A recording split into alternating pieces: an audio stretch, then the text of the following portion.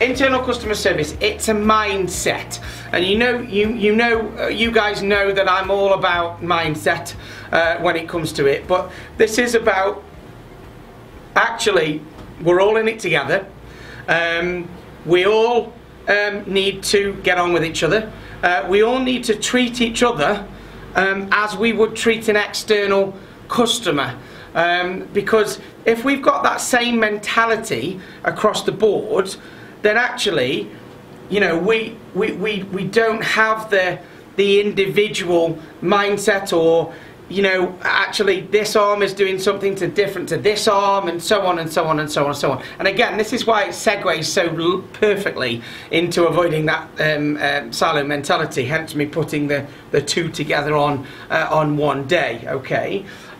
So the first thing we need to know about our internal customers. What type of people are we dealing with in our internal customers? Now, you guys, I've seen this a number of times, okay? I've done a whole session on it. I've used it before. The next couple of slides I haven't used so often to give you a little bit more detail into this. But before we get into the actual, I suppose, attributes of customer service, internal customer service, one of the best ways, and, you know, hopefully, I don't want this to be kind of Groundhog Day for you if you've seen this a number of times, but if you look at this from an internal customer point of view, you can absolutely adapt your behaviour to get the best out of other types of people. And you're going to have different types of people. So for instance, you know, if you've got people in accounts, for argument's sake, people in accounts, they're probably going to be quite detailed type people. So you're going to have some high blues in there. If you've got people in customer service, potentially you're going to have some high yellows in there. Engineers, again, some technical stuff going on, and so on and so on and so on. So one of the best things that we can do is always try and work out what types of profile we're dealing with in different departments. Now, I know that's a manual, you know, I know that's a huge generalization of people in, you know, we're kind of putting them in a colour. I understand that, and it's not always the case, but you can generalize to a certain degree. So, you know, it's quite common in business. There's a disconnect between operations and IT, for argument's sake, okay? I'm not saying this is in your business or Centrica before anybody starts shouting at me, but generally, sometimes you might have a disconnect between operations, sales, IT, for argument's sake, or HR, or whatever it may be. And there's normally a disconnect sometimes between these different types of departments, which again, we'll come on to that silo mentality on the next session that we do. But a lot of the reason, oh, we just had a couple more people join us as well, that's good. Okay, welcome if you've just joined us. The main reason is because generally there are different types of people. So for instance, if we take IT as an example, you're going to get, well, you're hopefully going to get analytical, data-driven, detailed people, because they need to be that in order to be able to do that role, if that makes sense. Maybe you know, technical drawing, for argument's sake, as well, and so on and so on and so on. Now, there's normally a disconnect, because there's normally two things that go awry. There's normally a personality clash sometimes, and then there's normally an absence of information or understanding between those departments, those people, and so on and so on. Which is why building relationships with people in different departments is absolutely key. Okay, absolutely key. Certainly is for the silo mentality when we get onto that later as well. So, very quickly, reds, direct, straight to the point, jump in where angels fear to tread, action orientated. Yellows, talkative, expressive, flamboyant, sociable. So you normally have these in sales, okay? Probably some of this in sales as well. So a green is somebody that's empathetic, calm, patient, reflective, okay? And then your blues, data-driven, analytical, as we've already said. So, 4 different types of people, but you do start to see them grouped in other departments. Okay, so potentially in operations you might have a mix. In sales you're probably going to get a lot of this. In IT and in accounts you're probably going to get a lot of this. that's in there as well. You may get some more introvert nature in there that's going on there as well. Admin, you might have some of these for argument's sake. Yeah, so you've got to bear this in mind when you are dealing with other departments, when you are dealing with other people, because they may not be your profile. And we know what happens when we go in and sometimes two profiles clash, and also add into that a lack of information or a lack of understanding of what each other's doing, yeah, because you don't do each other's job, then all of a sudden it starts to kind of fall apart. But I've put a little bit more detail around this profile. I've only shown these slides once, these extra slides once before, when I did a session specifically on profiling, but I want you to have the mindset of dealing with other people in other departments, okay? So if you're dealing with reds, be brief, be bright, be gone.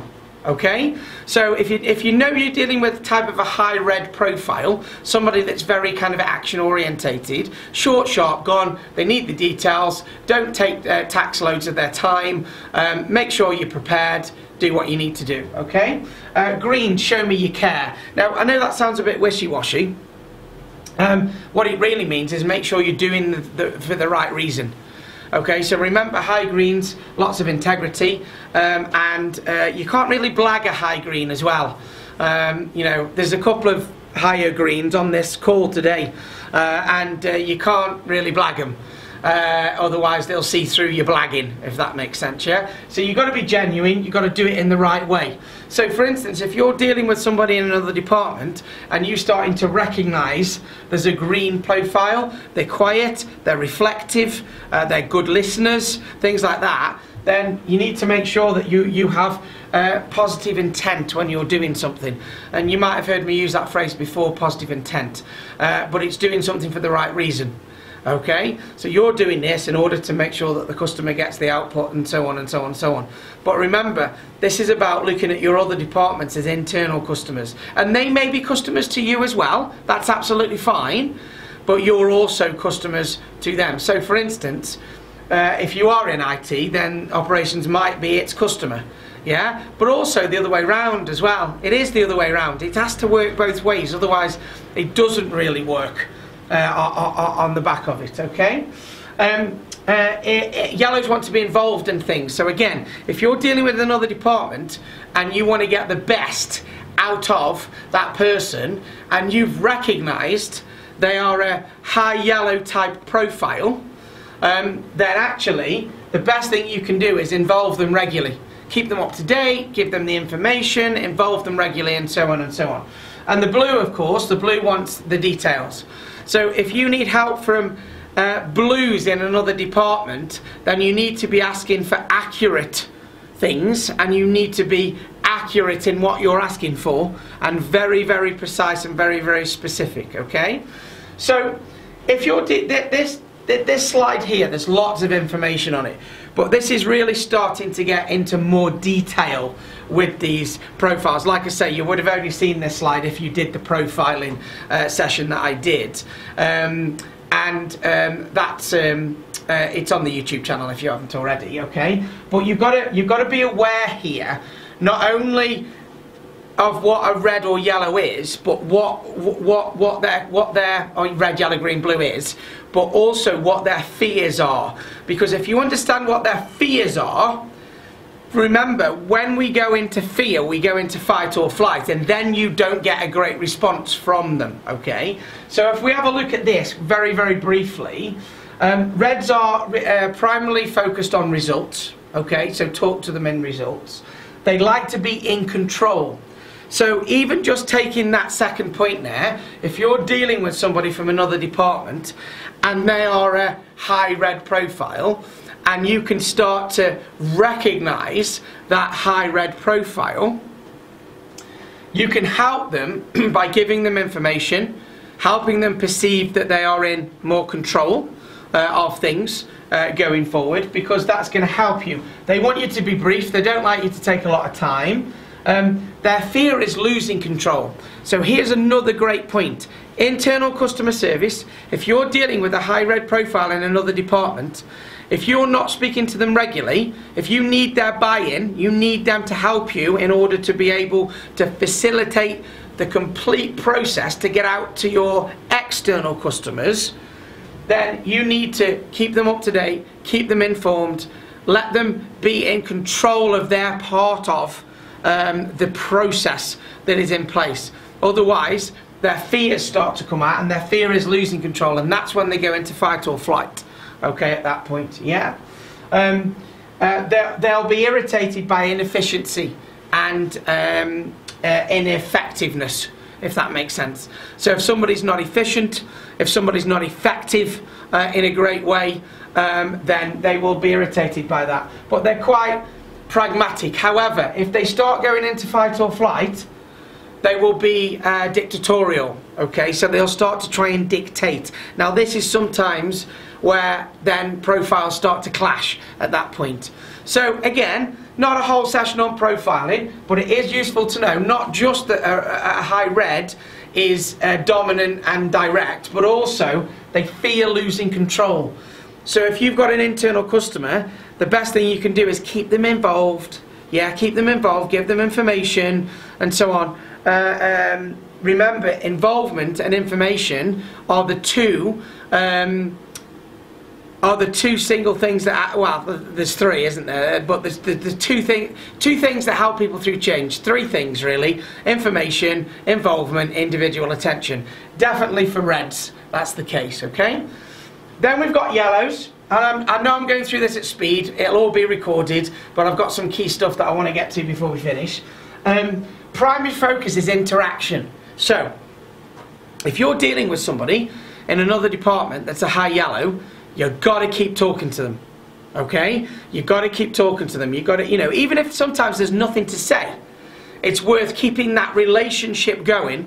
It's like putting money in the emotional bank account, and then when you need it, you draw it back out on the back of it. Okay? They like you to be engaged. Their fear is disapproval. Okay?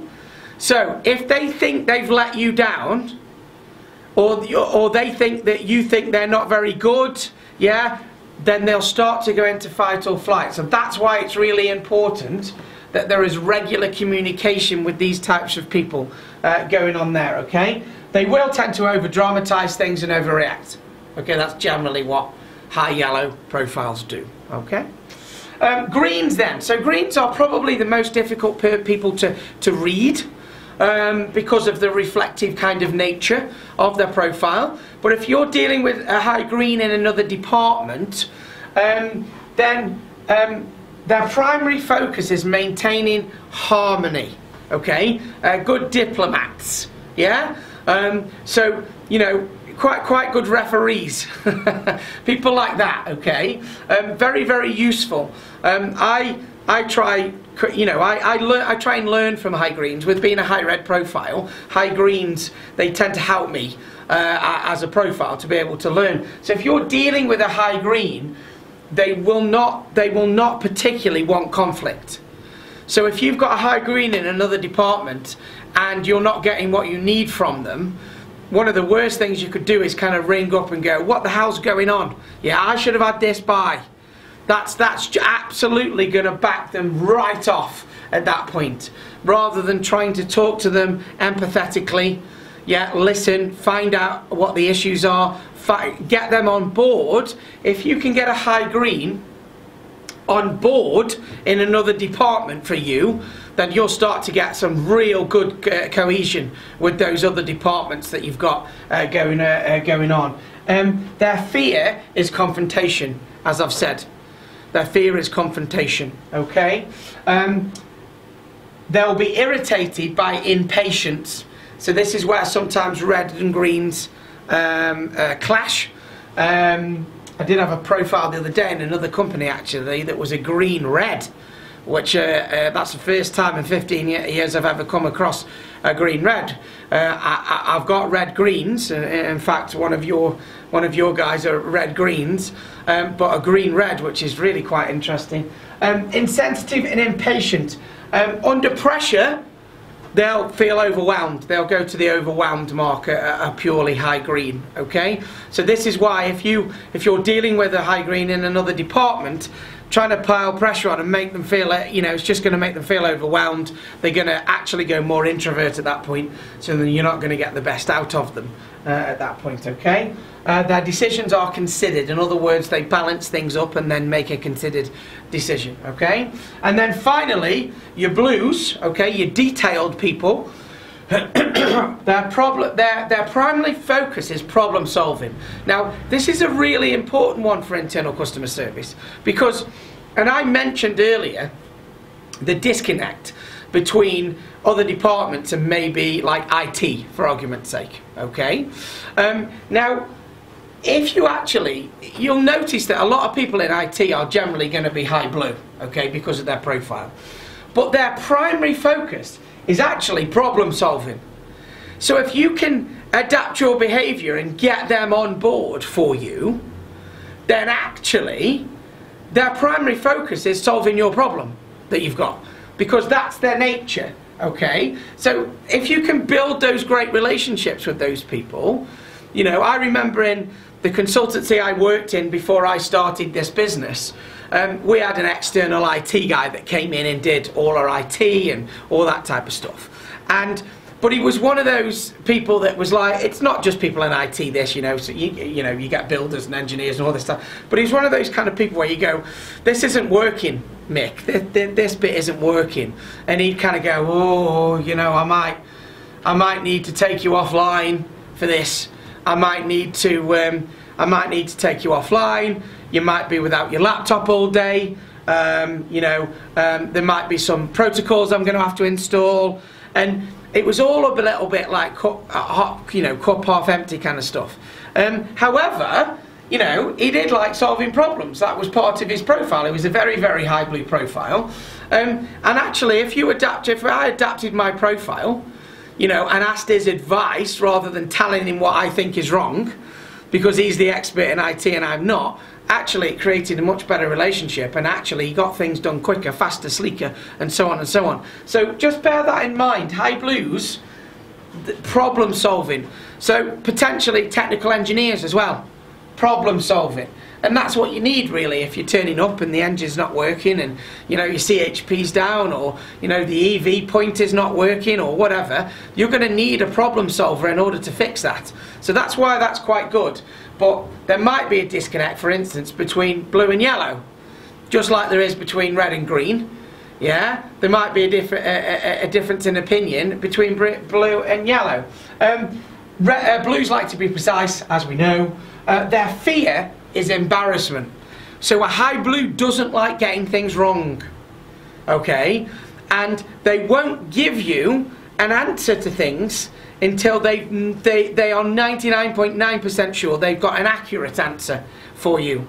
And keep pushing them won't potentially make that any better or quicker. If anything, it puts them under pressure, and they'll go withdrawn, as you can see here. Under pressure, they will go withdrawn. So there's quite a lot more to those profiles than we are used to talking about with the red, yellow, green, blues, and we do a bit of an overview. It's quite a lot. This slide is actually very, very useful.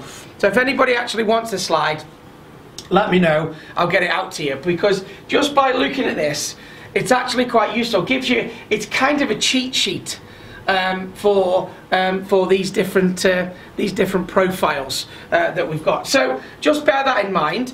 If we throw change into the mix, here, okay, then during times of change, reds want to take action, yellows want to come up with new ways of doing things, greens start to engage support, okay, so they start to help other people, and blues want to know why we're changing when it comes to it, okay? When it comes to taking action, reds want to do it now, yellows want to do it all together, greens want to do it in a caring way. That's the words that the profiling tool uses. You can replace that with an integral way, if you like. Greens want to do the right thing, okay? And blues want to do it right. In other words, they want to make sure the T's are crosses and the I's are dotted before you take anything. So, I hope you don't mind me going through that again, but it's so important when it comes to really building relationships with anybody. But of course today we're looking at customer service excellence, or customer excellence and service, because they're two slightly different things, but for internal customers, okay? Looking at our colleagues as if they were customers, external customers. And sometimes the way that we treat our colleagues is not the way that we would treat our external customers. Not whatsoever. So if we can get into the mentality of our different departments, our internal customers, then it changes our approach to them. So let's have a look at this then. So customer excellence and service, they are two slightly different things. Customer service tends to be reactive. Okay, so somebody, let's say, bear in mind this is all internal customer service that we're talking about. Somebody needs something off you, you react to it, you give it to them in a timely manner, they're happy, you're happy, off you go. Okay, customer service, it's quite reactive. Customer excellence is normally proactive.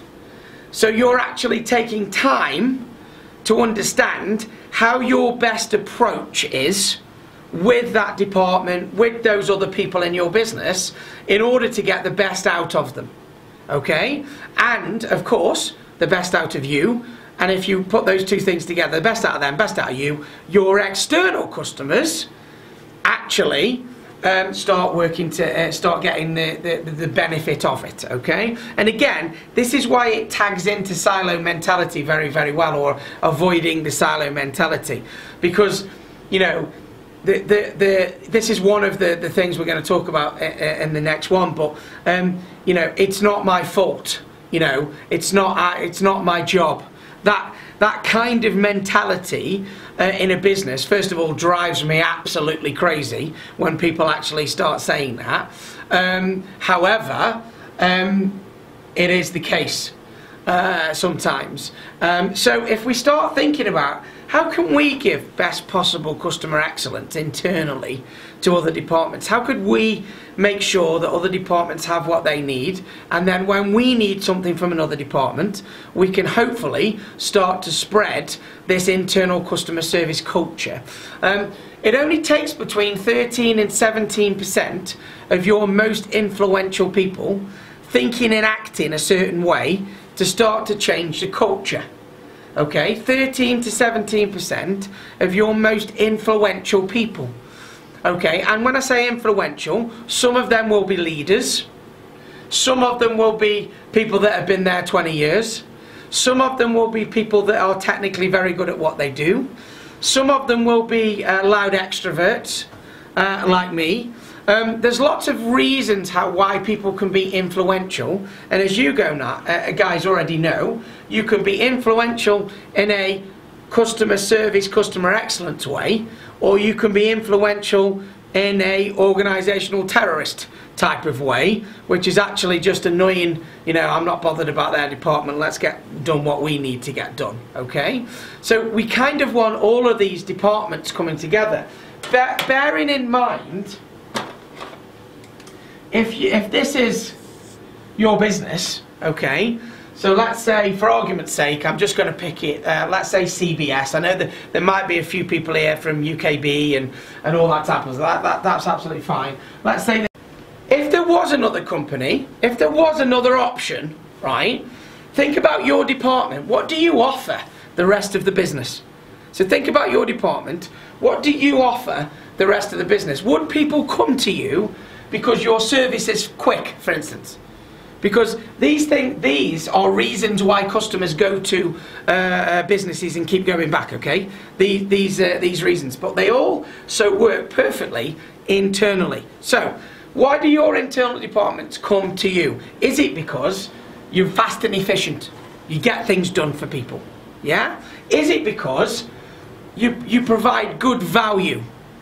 So you go over the odds, you make sure that when there's a request come into your department to help out another department, you work hard with them, and so on and so on and so on, yeah? Luxury. Now, I know that might be more of an external one, I get that, but actually, what can your department do above and beyond to help other departments, to really make an impact?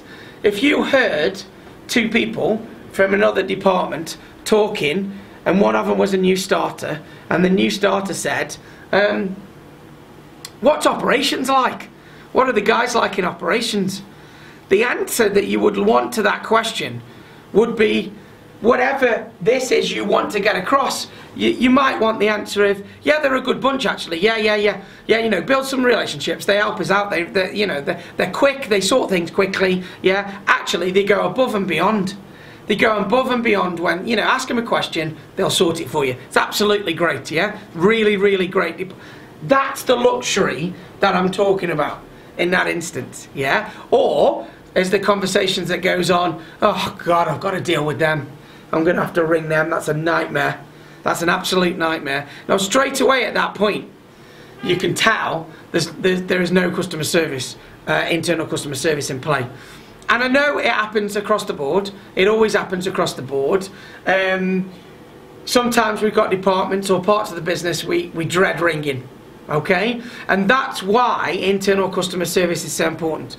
Because if people dread ringing them, what you will probably find is, spare with me a second. Yeah.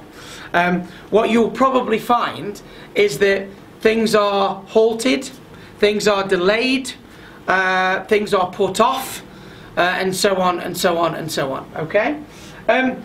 Customer service in itself. Would people choose your department if they had the choice? Would they choose your department because of the great service they get from you? If they did have another choice, would they stay with you? Or would they go to another department? That is a great question to ask yourselves as a department. Yeah? So think about what you do and how you serve the rest of the organisation and your external customers. If your other departments had a choice whether to come to you or go to somebody else, would they still choose to come to you because you give them great internal customer service? Good question. Are you user-friendly?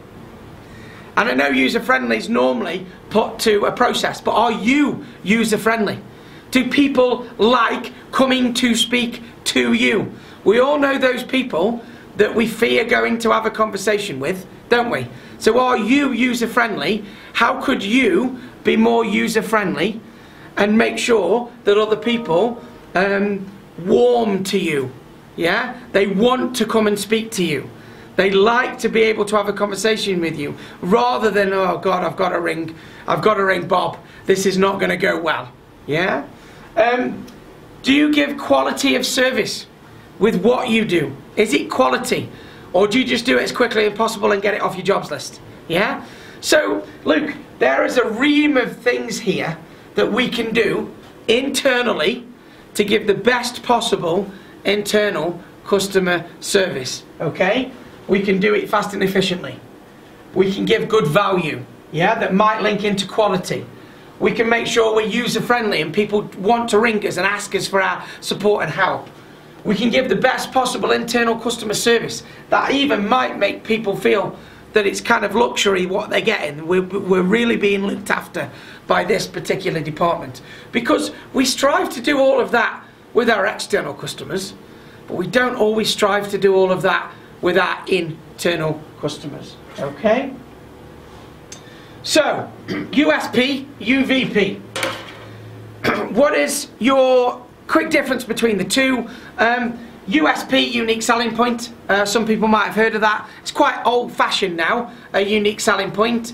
It's also quite hard to do. What is unique about what you do, for argument's sake? Now, you might have some external stuff that's unique. If you are HR, what is unique about what you do compared to other HR external bodies? Probably not a lot. So I'm going to drop the USP, but I do want to talk about the UVP. So a UVP is a unique value proposition.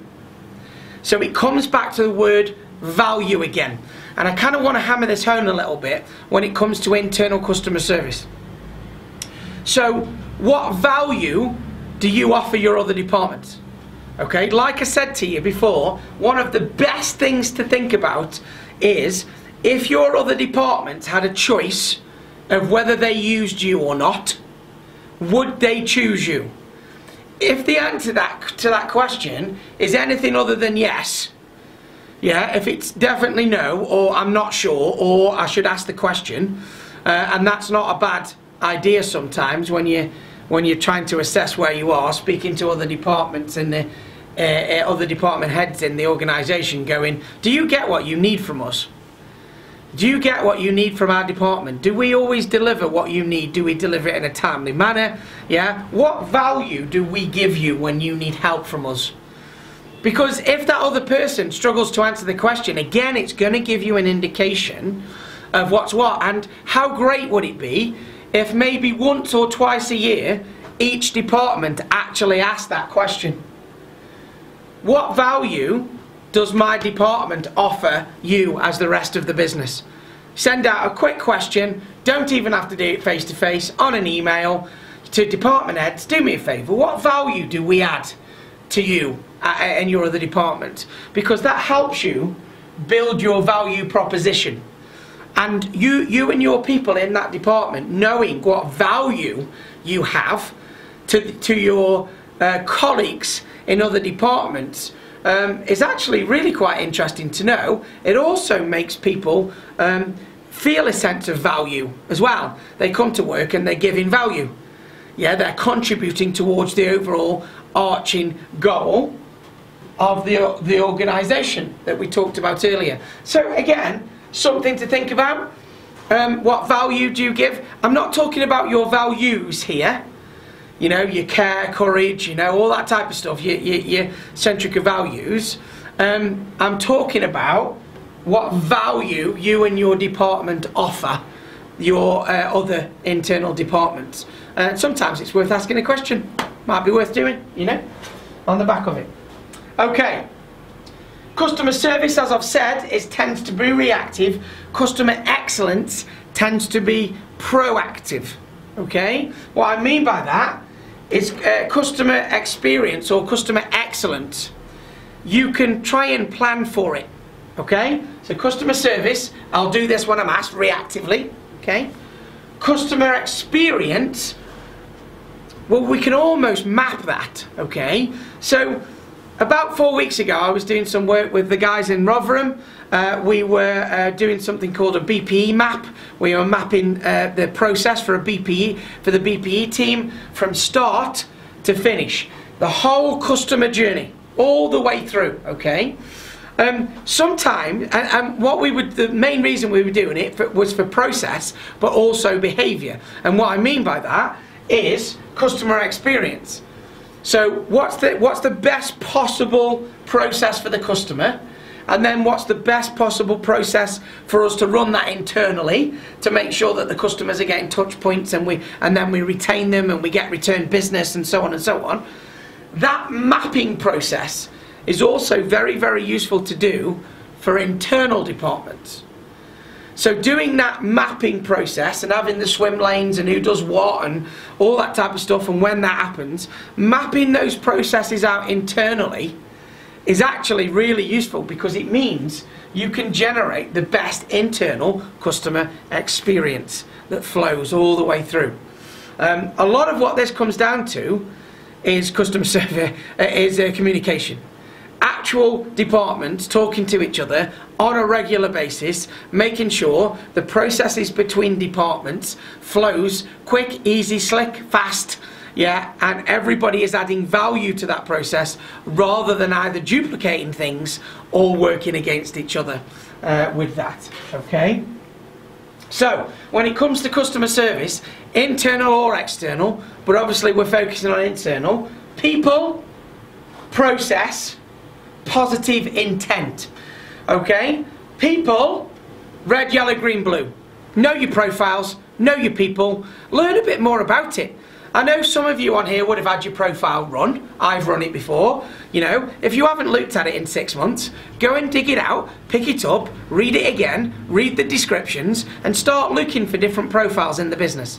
If you haven't run your profile, ask me for these slides, watch the YouTube channel once we've got this uploaded, and start looking for different types of profiles, and then how can you adapt to get the best out of them. That's the people stuff, okay? Process, yeah? Map out your interdepartmental journeys, yeah? You're not going to do them all at once. I'm not suggesting you sit down and you take a week to do this. But if there's, you know, go to the ones that caused you most fires first, yeah? You know, go to, you know, for instance, I was talking with Dean Maller last week. I was doing a leadership training session with, and Dean was part of it. And Dean was telling me they've generated integration. I think he called them integration engineers. You might have to correct me, Pete, if I haven't got the right phraseology here. But integration engineers to between kind of commissioning and engineers, and you know, trying to bring the new, you know, the design and new product together, all that type of stuff. Is that right, Pete? Yeah, great, fantastic, good stuff. Yeah, that's a perfect example, an absolutely perfect example of when people and process starts to get looked at. And what a great, I did say this, Pete, actually, to Dean, what a fantastic job role, integration engineer. How great would it be if we had integration people to make sure that that departmental internal customer service was working on a regular basis? How great would it be? And I'm not just trying to make up jobs for job's sake. Maybe it's not a full-time job. Maybe it's somebody's job as well as doing their job. Yeah?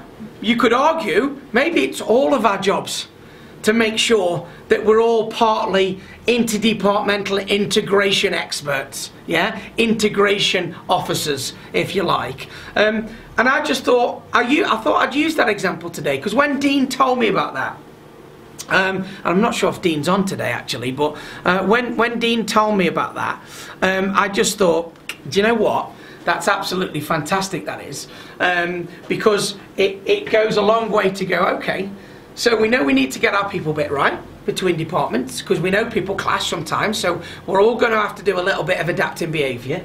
But what are the processes in place as well? What's the internal process map between this department and that department to make sure everybody's giving value, and of course the output is external customer service, the best possible external customer service. And you can see this when you see businesses that are seamless with their processes and their interdepartmental working. The end result is easier, quicker, faster, more profitable. It is so important.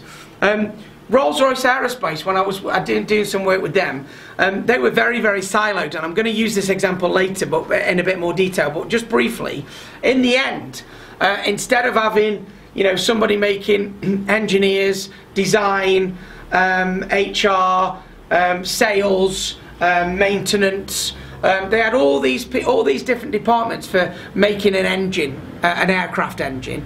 In the end, they actually changed their whole process. They integrated one person responsible for one engine. So let's say the Trent 1000 engine, something like that. You know, those are the engines that kind of go on 747s and things like that. The Trent 1000 engine had a project owner, had somebody from sales, had somebody from maintenance, had somebody from HR, had somebody, and they streamlined the process all the way through, because their interdepartmental conversation and the way they work didn't work very well, actually. So there's loads of different ways we can do this, but it's so important. Lastly is positive intent. Now again, I used this phrase earlier, and you've probably heard me say it before. This is a biggie when it comes to internal customer service. If you do things for the right reasons, even if you get them wrong, some people will normally get over that and let you off. Okay? So if you do something with positive intent to help another department and it doesn't quite come off that way, once you've explained the reasons for doing it, people normally go, okay, fair enough, go with it, okay? It's the people that don't have positive intent that bring up all the walls in all the other departments, and then of course trying to get customer service through a wall is more important. And then of course you get a silent mentality, which we're going to do in about 40 minutes. Okay, so customer experience, customers for life. Now, if I was talking to you about this externally, I would say, how do you need to get customers for life? What are the 3 things you need customers for life? Your internal customers are customers for life, whether you like it or not, generally, most of the time, okay? I know sometimes things are outsourced and things like that, but generally, most of your customers for life, which is why we actually sometimes take them for granted. We don't take our external customers for granted, because they could go somewhere else and get another product off somebody else. So we don't take them for granted, because we don't always know we've got them for life. But our internal ones, we know we've got them for life, because that's just the IT department, that's just the HR department, that's just the operations department, that's just the sales department. So, well, they're always going to be there. So we don't have to treat them in that way, because they're just there. That's their job, isn't it, to help us? Do you know what? Yes, it's everybody's job to help each other. But whether they do it and actually make sure that they're treating their internal customers appropriately is a slightly different question, okay? So, map the journey if you possibly can. Like I said, that's quite useful. Map the journey. What is the interaction between these departments? Can we map it? Can we make it quicker, easier, slicker, faster for everybody? Can we know so people can follow it? That way, you're going to get the best out of both departments, if you can do that. Number 2, communicate, communicate, communicate, okay? There's got to be regular dialogue. Yeah, sometimes companies also do things like job shares and things like this. God, I remember way back many years ago when I was very new into energy at the time, and literally not long before I came in, there was a bit of job swapping going on. I think some of the stores guys had spent a bit of time with the service desk. Some of the service desk had spent a bit of time with the stores. I know the service desk girls have been out with engineers and stuff like that. All of that type of stuff is all great because it keeps communication flowing between departments, so people have information. Remember, in the absence of information, people make it up. It's as simple as that, okay? Communicate, communicate, communicate, yeah? It says customer touch points, internal customer touch points. How often do you speak to other departments?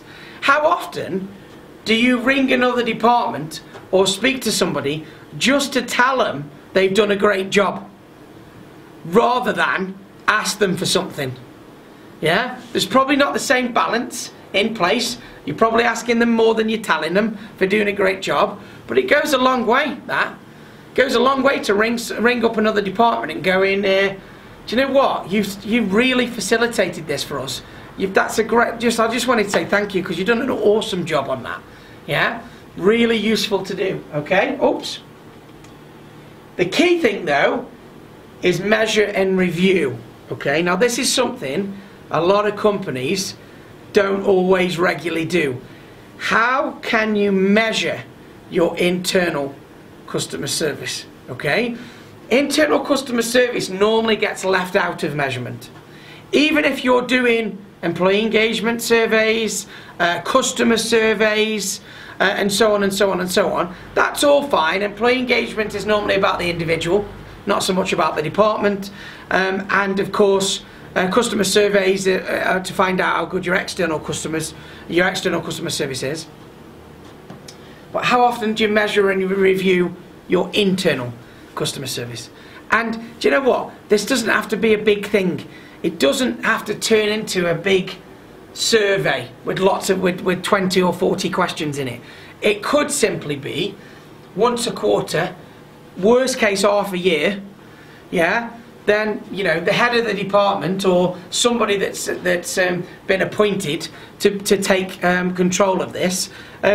It's maybe firing an email out or picking the phone up to other departments and just asking a couple of questions. How well are we facilitating what you need from this department? How well are you treated when you phone and ask for something from this department? How quickly do you get a response from this department when you ask us for something? It's just little few questions like that that actually make the difference, and you can measure and review. And you know, the reason people don't do this is because they think it's too hard, it's too difficult, and they haven't got enough time to do it. It doesn't take long. Come up with 3 questions. 3 questions, fire it out to other departments and get some answers. You can even use a 1 to 10 scale, yeah? You know, how quickly do you get a response from our department? 1, never. 10, within an hour. Yeah? You know, what value do we give you as a department? Yeah? 1, no value. 10, absolute. Or even 1 to 5, whatever. It doesn't really matter, yeah? But it's worth doing, okay? So, map the journey. Get buy-in and communicate. Build relationships. And measure and review your internal customer service, okay? Building relationships. Again, you might have seen me use this. Very, very important. Acknowledge. You've got to acknowledge each other. Then you've got to understand, and I've put it in capitals here. Yeah? This level, when it comes to internal customer service, this level and relationship is really important. Understanding what other departments do. How many times have you heard people say in your careers, God, I don't know what they do over there. I just don't know what they do. Yeah? Find out what they do, because it might give you a better understanding. Now, I know you haven't got the time to know exactly the ins and outs of everybody else's job. I understand that. But if you understand them more and they understand you more, then you're going to get to a point of acceptance. And you can see at the point of acceptance, I've put POS. Point of sale. Okay? That's where you give your customer service, at that point. Okay? If they haven't accepted you for who you are and what you do, and they don't quite understand what you're doing, you can still give service, but it might not land in the same way. So, it's everybody's job in a business to try and understand a little bit more about what other people do. Yeah? Goals and roles are the 2 key elements for generating a high-performing team. Goals and roles. Okay? Of course, over time, hopefully, you build respect and you build trust. And if you build trust, you have a customer for life. Now, I know your customers are for life internally anyway, but if you build trust between 2 departments, things just get quicker, sleeker, faster, more effective forever. It goes on forever, but it's something that you've got to keep working on, okay? It's not something that you can allow not to happen, okay? Final thing, complaints. The interdepartmental complaints, okay? A complaint, interdepartmental, is a massive opportunity, okay? When somebody complains, if you give effective customer service to them, they can go away and will return to you happier than if there was no complaint in the first place. Okay? So a complaint isn't something to go, oh God, we got it wrong, that's a nightmare. It's an opportunity to go above and beyond to make sure that those other departments in your business know when you make mistakes, which everybody does, you can fix them quickly, in a timely manner, in a great way, adding value, no problem whatsoever, and that customer, that internal department walks away happier than if there wasn't even a problem in the first place. And that's within us all to be able to produce, if that makes sense. So, it's 11 o'clock. That's it for internal customer service. Hopefully, it's not quite as simple as people think, internal customer service. We've got to work out why people do what they do. We've got to look at the profiles and building relationships. We've got to look at the processes and how you can map them out. You've got to be regularly communicating. You've got to be turning complaints into opportunities. And you've got to be trying to measure and review how that service is coming across to other departments. Okay? So, hope you enjoyed that. As always, put a bit of feedback in the chat box before you leave. We have avoiding the silo mentality in 29 minutes. So I will see you then. If I'm not going to see you then, have a great week, and I'll see you next week. Bye for now, everybody.